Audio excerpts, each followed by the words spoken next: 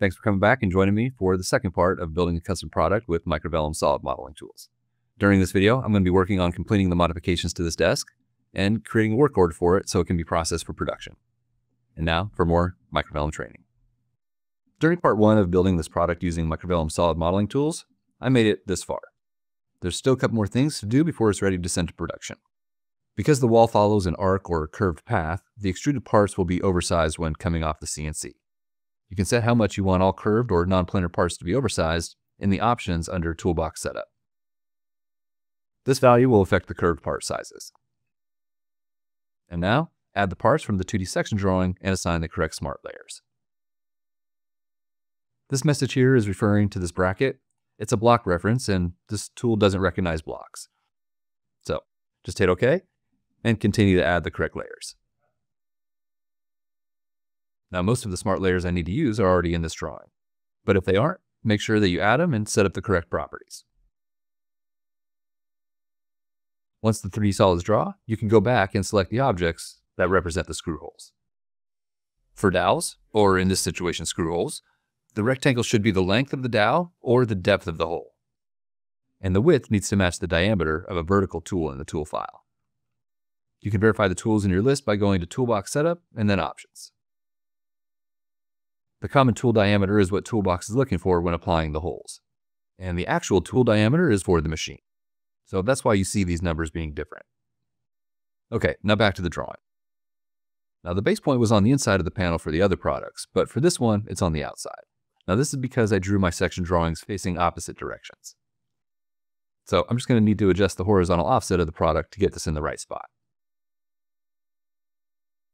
Now it's aligning with the ADA section, but because I added scribe to the floor, I also need to move it down 3/4 of an inch.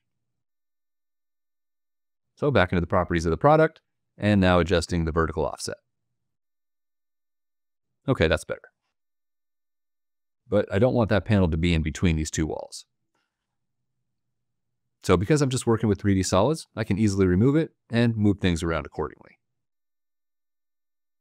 But I am going to need a leg there, so I'm just going to copy this one and add it back as a new supplemental part. So when the product is off in the Y or Z axis, you can adjust the horizontal and vertical offsets to get it right. But to move the product in the X axis, there is no offset. So I'll go ahead and hide everything except for this construction path and use the AutoCAD Move command to reposition the product over 3/4 of an inch to make up for that panel. And now that the curved wall is in the right spot, I can see what I need to do to make this ADA section wrap around at 4 inches. The way I'm going to do this is by changing the starting offset of the extruded parts. By doing it like this and not with the stretch and lock tool, means I can still get machining I need to for the end stud. And it won't change back if I redraw it. So I'll do this to the top plate and also to this part I'm calling bottom plate 2. And then to make the corner notch. For this, it's best to isolate the parts and use AutoCAD's modeling commands to make the notch. This 2D rectangle is representing the area of the part that I want to keep, and I'll use press pull to get rid of this little bit here. Now, the same for the top plate. This rectangle can be used again, but for this one, I have to make sure I select the correct face. You can hold down Shift and the center mouse wheel to orbit around. And in case you don't like the keyboard shortcut, you can find the press pull command on the modeling button in the AutoCAD ribbon. Okay, so that's looking good, but I need to add something to the end. For this, I'm going to copy one of the wall studs and use an alternate profile.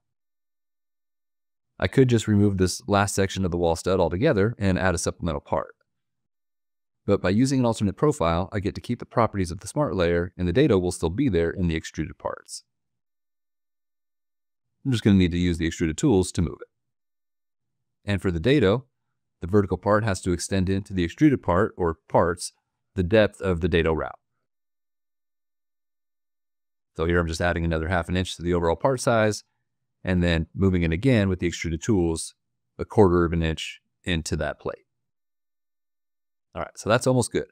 But unfortunately, because of the product redrawing, I lost those corner notches. Now, I really should have thought about that and saved the work for the end, or lock the parts to keep them from losing any changes. So I'll have to go ahead and do that again, but no need to make you watch it. I'll skip ahead and Continue using the extruded tools to stretch the plywood parts to cover up the wall frame.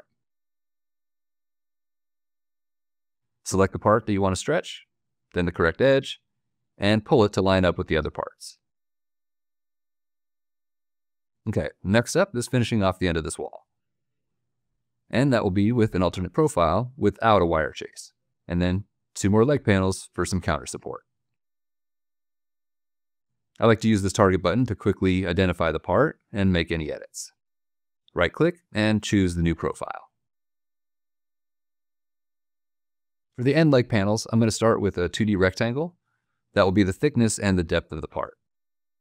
And after I rotate it into position, I'll use the press-pull command again to create the supplemental part. To align with the angle of a top, I find it easiest to use the 2D rotate command and then use the reference option to get the correct angle. And now to make it a 3D solid. Then the AutoCAD copy command to make a second leg panel. The idea here is to have the side and the wall be manually laminated after assembly. So that's why I'm setting the material to 3/4 plywood. All right, well, I'm almost ready to add the countertops. But I need to make sure that the subtops are set back from the faces to have enough room for the front edge of the tops. To do this, I'll adjust the start and end offsets of those extruded parts. Now, time to start working on making the countertops. These tops are going to be out a 1/2-inch solid surface, and I'm going to send out some parts for the finished edges. The first thing I'll need to do is hide any parts or objects that are in my way. Now it's just a matter of using your AutoCAD skills and tracing the subtops with 2D polylines. Once I have the outlines of the subtops, I can use the offset and trim commands to create closed polylines.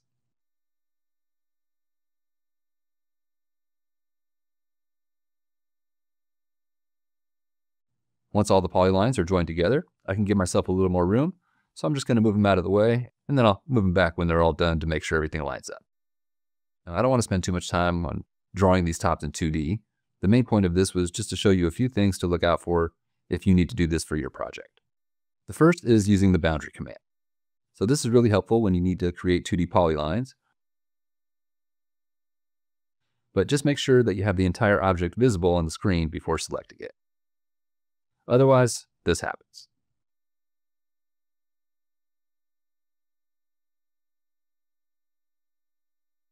After going through the motions of pressing or pulling all the parts I need to for these tops, I wanted to mention also how to properly extrude curved parts so the thickness matches the material selected when using the solid model analyzer. This really isn't an issue on square or rectangular parts because Toolbox can rotate it if needed to match the material thickness. But when a part is curved, thickness is based on the amount it's extruded along the z-axis. That's why for this section of edge buildup, I offset the amount to be 3/4 and pulling it down the thickness of the solid surface material. If you don't do it this way, you may get an error when analyzing saying the material thickness doesn't match the thickness of the part drawn.